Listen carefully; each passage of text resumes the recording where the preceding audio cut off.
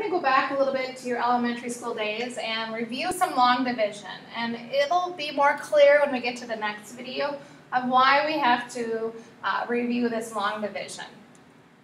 So we want to take 161 and we want to divide it by 7 and find out what we get. And sometimes we get remainders. So be careful that your numerator is going to go underneath the division symbol, and then your denominator, 7, will go in front. All right, so we want to say how many times does 7 divide into 1? Well, that's too small, so let's go to the next number. How many times does 7 divide into 16? Well, that's about 2 times. So what we do is we multiply 7 times 2 and we get 14. And then we always subtract that number. So 16 minus 4 is 2. And then we bring down the 1. And then we say, how many times does 7 divide into 21? Well, that's 3 times. Then we multiply.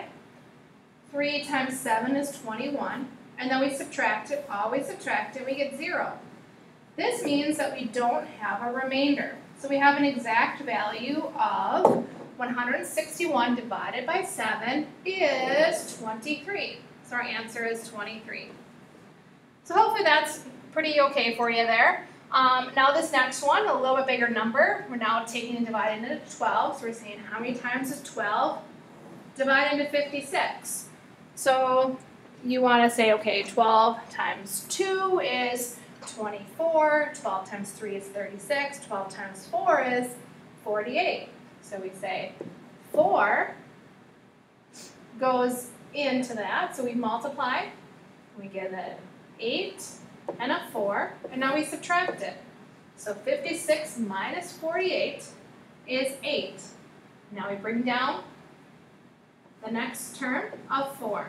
We say how many times does 84 go in with 12? So we say 7 times, and we multiply it, and we get 84, and we subtract it, we get 0. Then we bring down the next number, 3. That doesn't work. So this is your remainder.